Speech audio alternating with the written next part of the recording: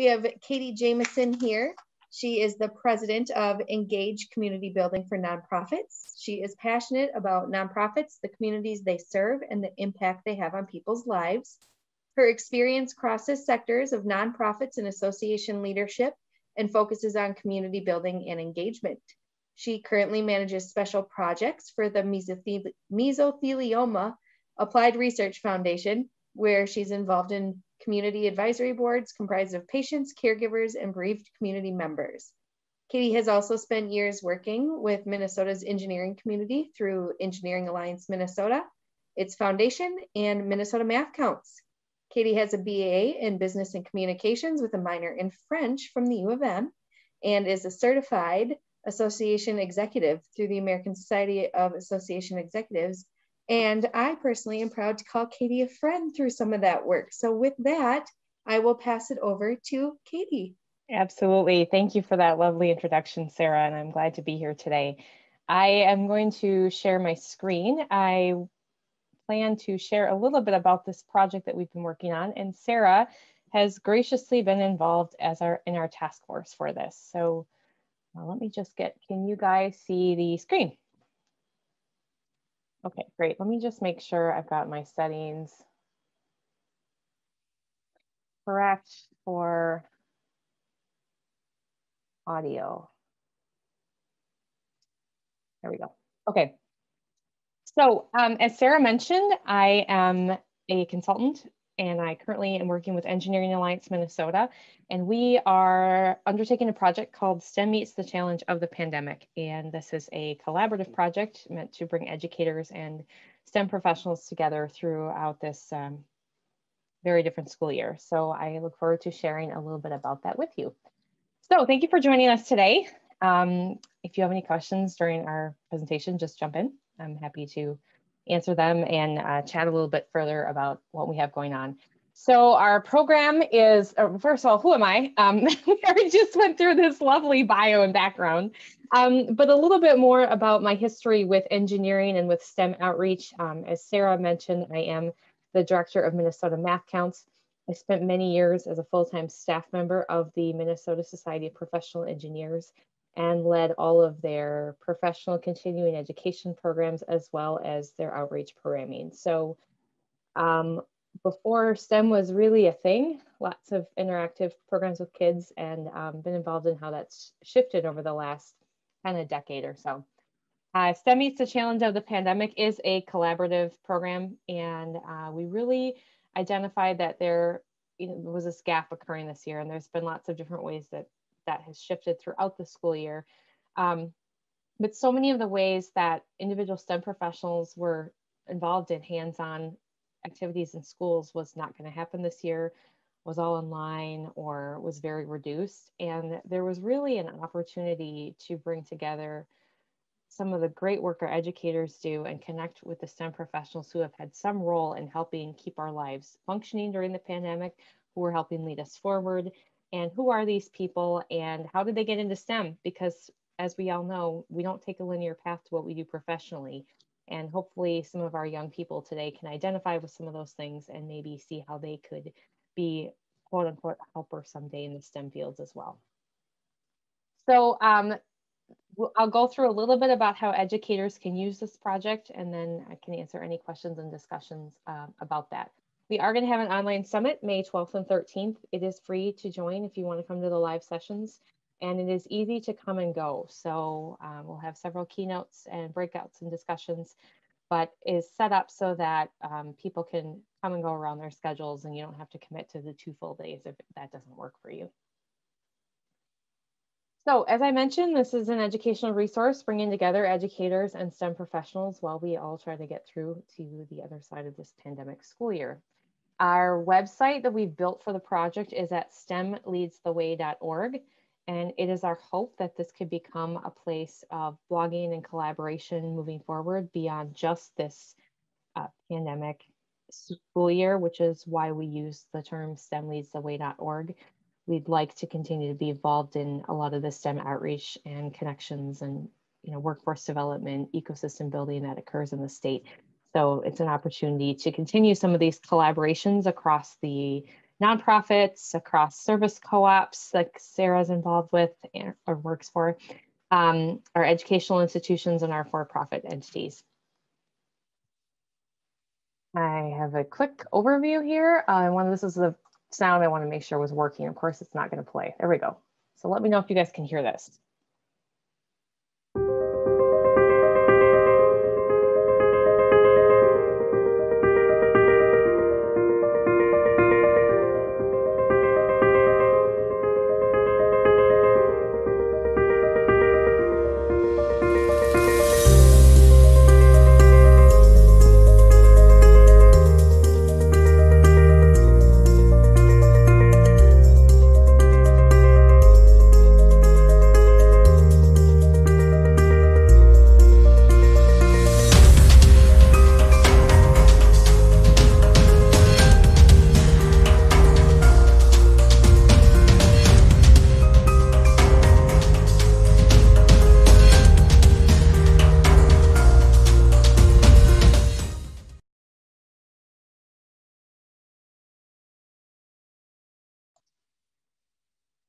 So the sound came through okay? All right, good. So our project components, we launched this project early this winter, and over the last several months, we've been adding videos to the website and connecting with educators. So there are some ways to continue connecting yet this school year. We would love to help set up some online classroom visits for some of the people featured in the videos with educators. So that is something that we can do actively over the next several weeks. They could do a quick, 15, 20-minute visit to a classroom and chat about some of the work they do and maybe directly connect it with some sort of lesson that is taking place in the classroom. And then, as I mentioned, we're going to have this summit that brings together people across the STEM ecosystem. So it's not just for professionals, it's not just for educators, it's really meant to bring together a different mix of people who are involved in all types of ways of building our STEM future in the state, and hoping to get some students to join us as well, some college students. Okay, so what we did is we have some videos we put together that are geared for grades 7 to 12. And after interviewing some educators early on in this project and some people who have been involved in video production, we ultimately decided to have these people share a little bit more about who they are, how they got into STEM, and then the piece of what they've been involved in with the pandemic. And what we've learned is that students want to see someone who looks like them, someone who might have a similar interest as them, and also can see their way and how they could be a helper in many different ways. So that was kind of the goal with these videos, was really to share that, people when they're 6, 7, 8 years old don't say, I'm going to be an engineer, I'm going to be a scientist. Some of us do, but a lot of us don't. And what sort of interests do we have that lead us down this path to go into these fields?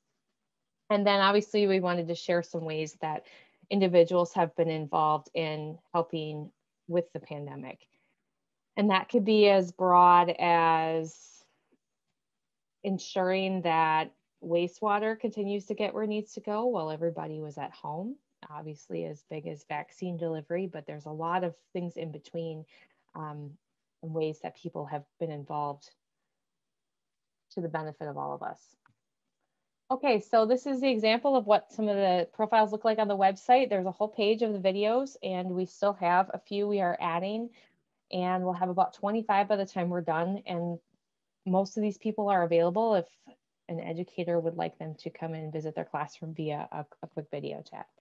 So we have Kim and Micah, and then Manjiri with 3M, and Dr. Michael Joyner with the Mayo Clinic, a couple people who took time out to do the interviewing. And then Jasmine is just delightful. She is an educator at Dunwoody and has just some wonderful programming that she does. And then Sandeep is with the Department of Health and has had quite a bit to do with our water. So this is the page where the videos are that talks about exploring the STEM careers, and they're all listed on one page. So students could pick 1 or 2 videos that they're going to watch. There could be a writing assignment that's tied to it. It could be some discussions, assessment, that sort of thing. And then there is a whole page dedicated for educators that the resources are right there if you'd like it to tie it into some lesson. So We have some questions for student reflection. As I mentioned, a professional could come and visit the classroom. This could be turned into a writing assignment. And it also directly connects with the science standards. So we made sure that that just fits right into what is going on in people's classrooms. And that is stemleadstheway.org/educator resources. And these are the questions that we put together that have to do with, you know, what could just be easily implemented somewhere. So it does not need to stay within this framework, but we at least wanted to have some easy ways that people could implement in the classroom the video interviews that have been done. Any questions that you guys have right now? All right. So we have our presenting sponsors who are all going to have a session at the summit. And we're really taking a look at this summit as kind of what's next on the other side of the pandemic, both for education, STEM education, and for employers as they're hiring. As we all know, we've all shifted and shifted and shifted again, and some things will return that have not been happening, and other things are going to be different going forward. And what does that look like as we are educating our young people? What does that look like as people are hiring? And how can we continue to reshuffle some of those things? A lot of the skill sets that we were talking about 18 months ago might look differently now as people are hiring.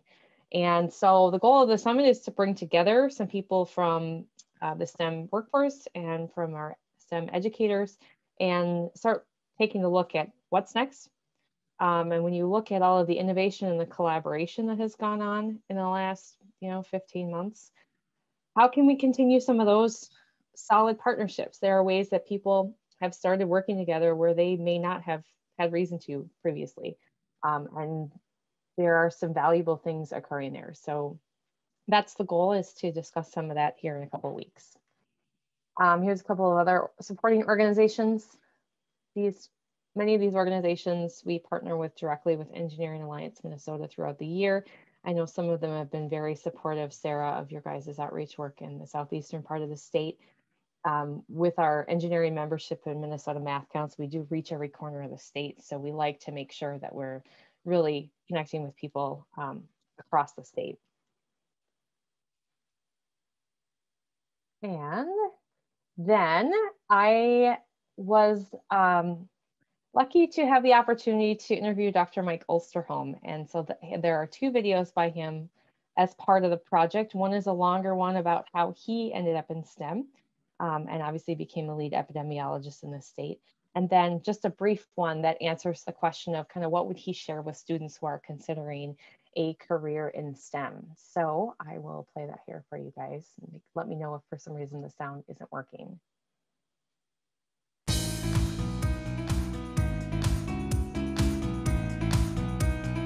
Sometimes people are intimidated by the concept of being involved with STEM.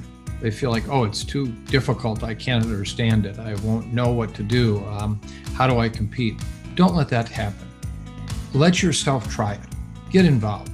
And it may not be one element of science that, for example, is your forte, but another area might be one.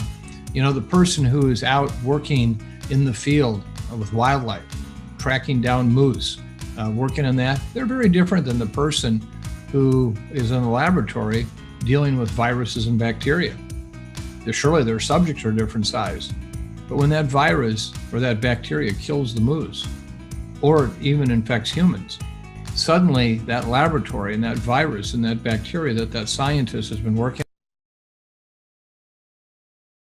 on, they all come together.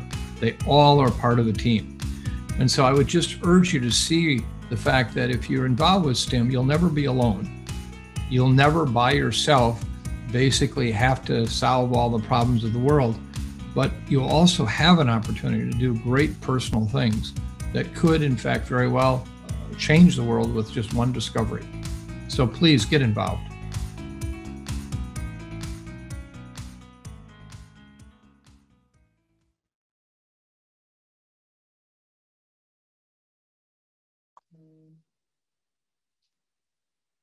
All right, So I went over most of the details here about this coming up on May 12th and 13th. And want to just encourage you guys to invite people in your networks to join us. The registration is open. We are still filling a couple of breakout sessions. I'm working on a couple of different discussion roundtables, and then we'll have some of that stuff updated. But the main keynotes are set, and it is free to join. There is a $50 fee if somebody wants to follow up with, education credits and some of the recordings and things like that that take time to process. But if you want to come and go, that part of the registration is free. So it's either free or $50. And that is the overview of our project. I intended to have some discussion and answer some questions, share some ideas. I would love to hear from you guys ways that you see as opportunities for professionals and educators to continue collaborating. I'm very passionate about helping make these connections, obviously working directly with educators and students with math counts, and then obviously directly with the professionals of the Engineering Alliance Minnesota. I work in both areas, and I'm always looking for ways that we can continue to build our workforce. So here is the project website. My computer would not freeze on me. And the video page I was talking about.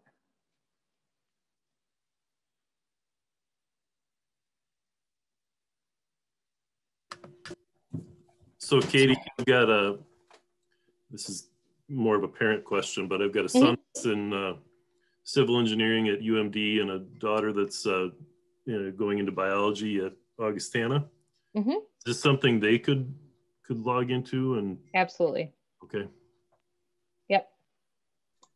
Yeah, there is no login, right, Katie? Like you literally just go to this website and it's correct. all right there. Yep. We wanted to make it as easy to use as possible. And then there is a blog component on the site that we're going to continue to build out. We're kind of building this as we go. And so we've shifted as the pandemic has shifted as well, obviously, as we all have. I'm curious to see the microbiologist from 3M. I didn't put those two together. You know what I mean? Microbiology and 3M, but it makes sense, but it's not automatically see a microbiologist going. Yeah, so it was really exciting to see the different types of professionals who said they would do an interview with us, because it really varies across the STEM sector and across the way that they have used their skills. And it was our goal to do that, but it was so interesting to find out more too about how and why people chose what they studied and how they ended up where they did. And so this is the page where they all are. So absolutely your kids would find this interesting and could learn a little bit about who these people are and what they're up to.